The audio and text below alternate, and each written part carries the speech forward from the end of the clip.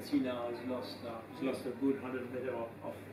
So this one was taken. This was a warm. This was a second warm up, right? No. Well, a walk actually. That was just a walk on the glacier there. Yeah.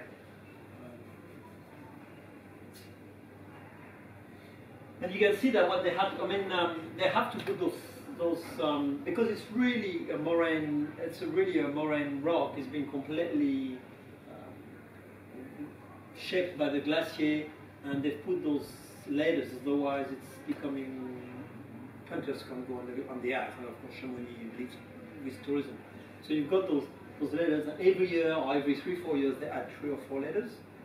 So when I was a kid, that would probably the last ladder I would have gone would be here, and then they've added all those now. The guides still, we saw the guides, they still rope their clients on the ladders. We didn't because we are quite confident, and that's actually I find it most bothering with the rope on the ladders. And this. There are quite a few routes as well. You can if you like slab climbing, those are the best of slab climbing you can ever find. You know, some of those climbs which would be easily in the 20, 21, 22. Perfect slab, like nothing, just walking just like this. Magnificent, totally different than the very athletic climb that you can find in some of the places. As you can see, it's quite inclined, but it can still be very slippery and very tricky. We didn't do most of it. We went to do a bit of rock climbing, but not here. That's on the other side. You see very different rocks. You can see far more metamorphosed and far more sheared rocks. So a bit more maybe on the Maltebran type of rocks that the other side of the valley, which is very much more plutonic rock, very thick crystal, very solid rock. That's Chamonix Valley there. That's what went to Brevant. This one went to that one. That was walking down from Ridgeway.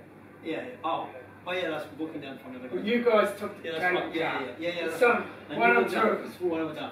So that's Chamonix there. Yeah. So you can see Chamonix now. It's quite almost a big city. Really, it's a bit like Queenstown. It's really built up with big motorway coming in. And unfortunately, lost a little bit of its charm, but the center of the village is still quite well maintained and manicured, and quite a bit of a cachet as well. That's a bouquetin. It's called an Alpine ibex. So those are big goats, and they are wild, but they are so used to people. You can go reasonably close to them, and they are such climbers. These guys. They've got a very soft hoof. Compared to the chamois, the chamois who's got a really hard hoof, so the chamois would be really good on the ice.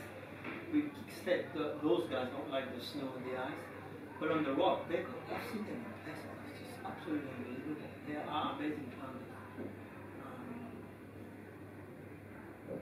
And this one was, you can see one here as well.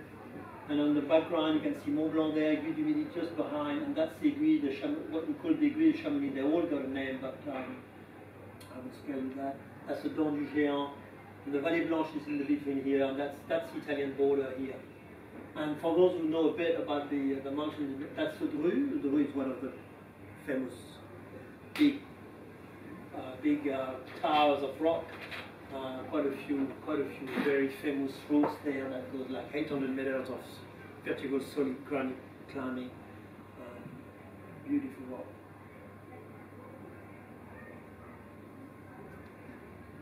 It was about this time of the trip that we had our first little drama.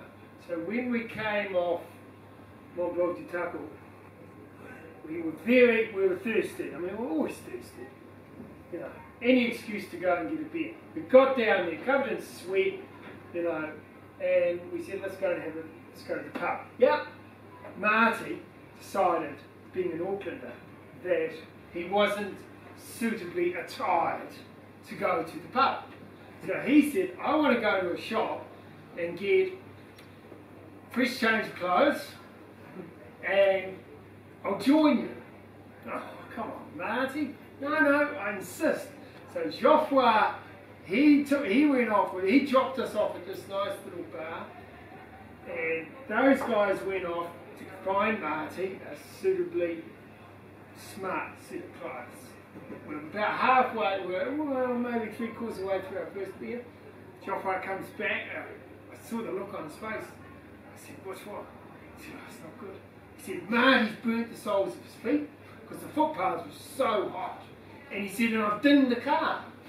And, you know, it's a rental car, but the situation over there when you hire a rental car is you basically buy a brand new car.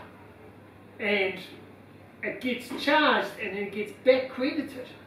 So the thought that we just pinned this brand new car that we had paid for before we got the credit back was terrifying. You know, no problems in the end. They weren't even interested when we returned it. But Marty's blisters were an issue. Massive blisters, both on the underside, right on the balls of his feet, both feet, really bad. So we spent the whole of the rest of the trip and the next sort of decent climb and then traversing Mont Blanc, nursing Marty's blistered feet. But to his credit, he got there. Yeah. All because he wanted some fancy clothes to wear. He wanted because he wanted fancy clothes to wear to the park. But yeah, it was a heat wave, and the black. He walked barefoot. He left his climbing boots, his mountain boots in the boot of the car, and he walked from here to 150 meters on the footpath, on the tarmac, whatever you were, and he burned his feet. We didn't believe it. It was the blisters were like that. Yeah. Must have Auckland feet. Yeah, it's a bit of But he's stoic. He had a problem when we were in Nepal. He got sick on one of the climbs we did, and he just ground it out, and that's what he did on this climb, didn't he? I mean, all hats off to him. So we decided that we'd had enough of the Chamonix Valley for the time being. We were going to go and do a climb maybe a little bit harder, go on the Italian side, check it out, because that's where we wanted to start Mont Blanc from. And so we went through the Mont Blanc tunnel, more dramas. We found that one of the team, he didn't have his passport, so his passport was in somewhere else. Where was that? His girlfriend. His girlfriend. Was yeah. in Venice. Yeah, so we had to work through that as well. But we got there. We went through the tunnel, which was a really interesting experience. It was the tunnel where the big fire was 15 years ago, something like that. And they completely rebuilt the tunnel, redesigned it, and all these really interesting sort of safety measures to try and stop something like that happening again. And you come out at the top of this beautiful valley in Italy, above this little old historic town, Cumaia, with mountains all around you again, but different scenery. It was different. The Italian side was different from the French side. But one thing that wasn't different, cable car. That hadn't changed. So we thought, well, the only way of getting acclimatised is get up high, and the best way of getting up high over there is catch a cable car. So that's what we did. So that's the El Brenner cable. So this one connects with Aiguille du Midi, so you take this one, you take the gondola across the Vallée Blanche, and you go back to Chamonix. So if you don't even touch us now, I've never done the full range, but I'm not interested, but that's what lots of people do. So that's in the cable, in the gondolas going up. These are quite wide gondolas, and you can see here l'Aiguille Blanche de Peutret, so white Peutret being one of the hardest, and that's the black of Peutret, black being one of the hardest climbs in the entire Alps, which I've never done in 50 years, and I can safely say I never do. And that's a refuge tunnel, and that's where Paul absolutely was absolutely, couldn't believe it. I was over it. You arrive at the top of the telepheric, you walk in this tunnel, and then there's a lift. You take the lift. I didn't even know that. I just take a lift. You walk through this tunnel, and then you arrive here. I mean, this is ridiculous. It is unbelievable. But then once you're there, it's a really refuge. Oh, absolutely. It's Italian Alpine Club, and You know, you're in dormitories and they call you at 6:30 for dinner and you're sitting here and you eat like everyone. You've got the polenta. In Italy, you've got the polenta and a bit of a sort of a sauce, meaty sauce on it, and then one glass of wine. You know, so it's really hot life. But arriving there is pretty easy. So that's a meal there, and you've got behind the Italian Alps. That's the Noir de Petre, the Black of Petre. And then that's Grand Paradiso. For those who know, Grand Paradiso will be one of them here. And you can see the cables of the gondola there. Really just, so this is a chocard, a yellow-beak chocard, which is the famous corvid bird in the Alps. It's everywhere. It's very, it's a bit like the Kia, although I don't think it's endangered, but it's very, very inquisitive. It's always there. It goes right up to the summit of Mont Blanc, and we'll come up to you and look after some crumbs of sauce. Chocard. So the following morning we got up, it was okay, we got up about 4:30, I think, or 5 or something. That was reasonably decent. And then you walk immediately on the glacier, so that's, this time is a bit more traditional Kiwi style glacier walking, because that's where you can see we're on crevasse terrain.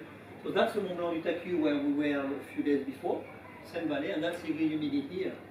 So it's reasonably cool. And so the walk goes around here and then comes up on the other side of the valley, of the mountains. This is what you're, in winter, what you would have done, you get out here and you ski all here and then down to Chamonix that way. It's a magnificent, it's a magnificent ski. So it does look very tame because we all talk about,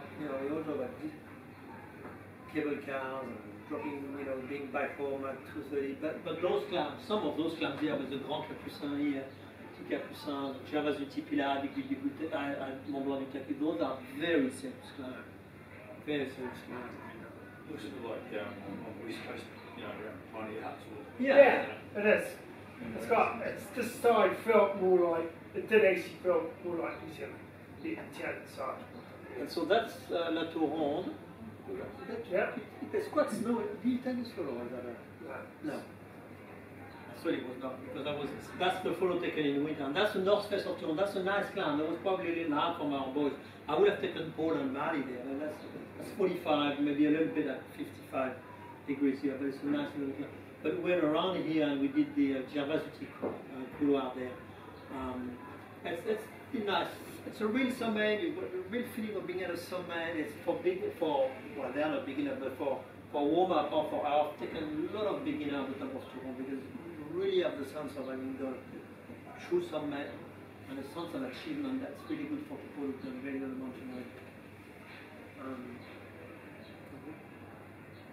And that's in the corridor, so it's pretty short. It would have been what, 20, 50 meters at the most? 20, 50 meters, and it was probably 45. There may have been a little bit of 50 degrees. The snow was reasonably soft, so it was quite nice. We walked together, we didn't pitch, but we kept my boys on ropes because they had never done that before, so that was quite fun. But really nice little climb. 3 weeks later it was just dry, there's no snow, so it was probably the last to climb it.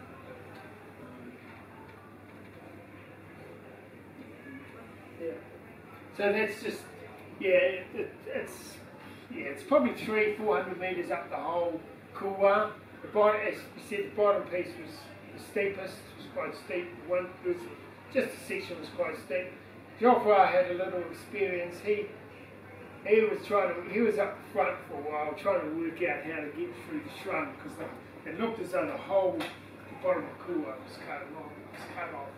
And I was further back with my boys who I was in charge of, because we each sort of split up. So Geoffroy would take one of the boys, usually Remy, and I would take Felix, and Marty and I would take Felix, who's just a little bit more sort of, I don't know, maybe short on his feet. Anyway, Geoffroy was going up. All of a sudden, he started yelling and carrying on. Go back, and he had gone through through the shrund, you know, his feet was waving in the air. Now I must admit, I did actually enjoy just a few minutes just watching Geoffroy just, you know, yelling and carrying on before we pulled him out and he went round and we carried on up. But the Couloir was great. It was the boys' first taste of sort of exposed, steeper, up to sort of 50, steeper climbing, front pointing. And we, as we said, we just moved together. We didn't pitch up. We were happy enough to do that. And you come out onto this beautiful summit that in the sun, because the Couloir was in the shade, with Mont Blanc behind, right behind. So there's a happy group sitting there. Now every summit, and virtually every summit in the European Alps will have a religious sort of rocky summit. Will have a sort of a religious icon or something on the top. And on this particular one, it was a beautiful bronze Madonna on a nice stand, and it was a lovely touch. I thought it was really nice. They must attract lightning, I'm sure. I was joking that there are fierce lightning, which in some ways can be good when if you get caught within a sort of a short distance, they will take the lightning before you. So Yeah, that's right. I don't think they will, no, they will, and they've been known to, and of course, you know, the banana gold, bluey, and so people like it. But all sorts of food. There's a couple of very well-known French novels about the banana taking the lightning and setting lightning. There's one at the top of Les Drues, which is very well known as well. There's one at the top of Grand Charmeuse. There's one at the top of Toulon. I know how. So that was lovely. I mean, that was sort of, it was a short climb, but it was more interesting. It just we didn't see anyone there. We had the mountain more or less to ourselves. We went down the standard route, which was a rocky, nice sort of granite, blocky red.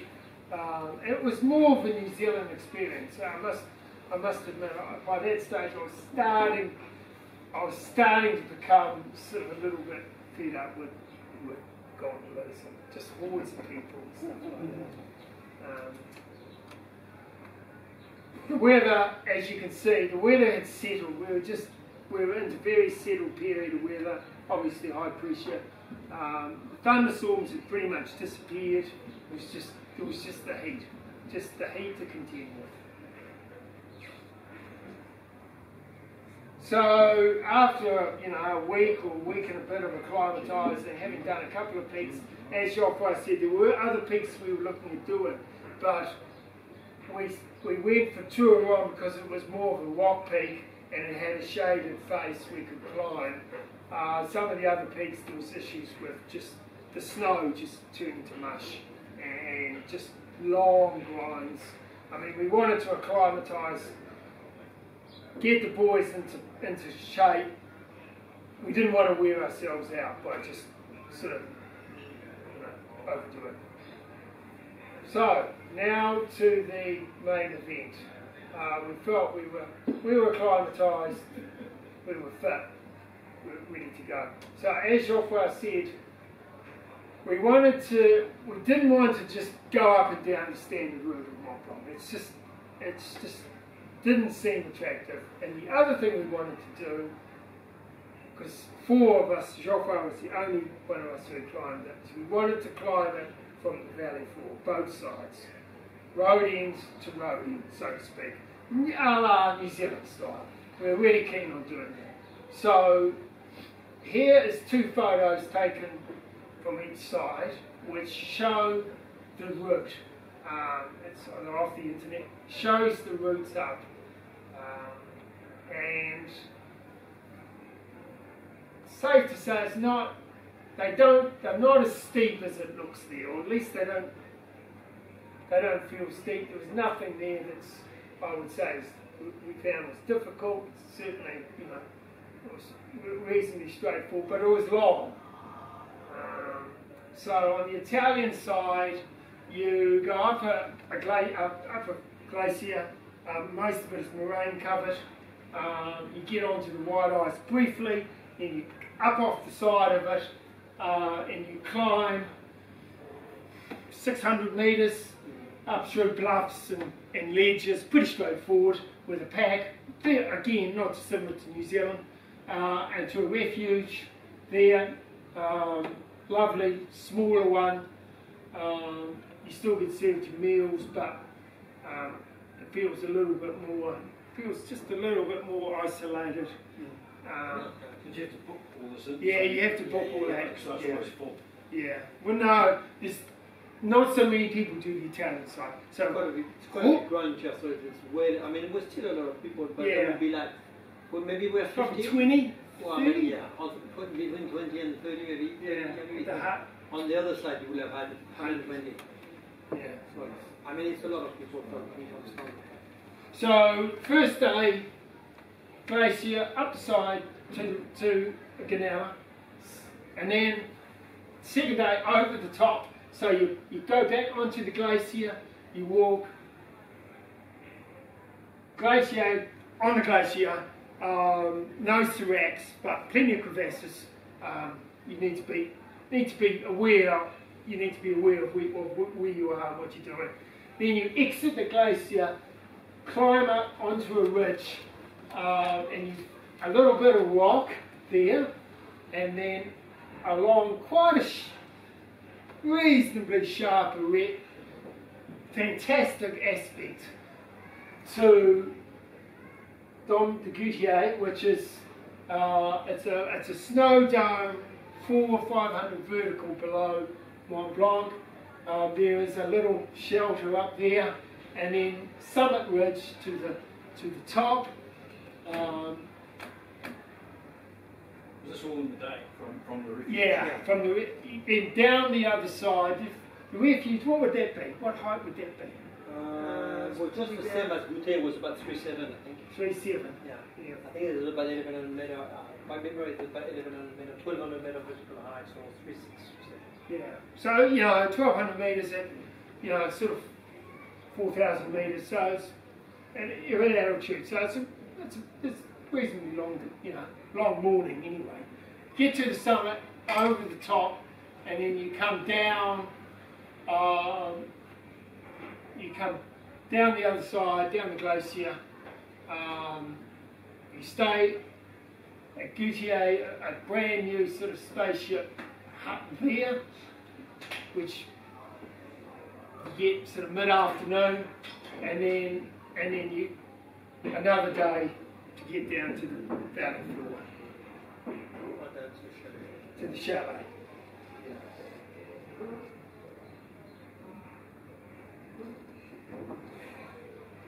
So you didn't do any pitching? It was all just...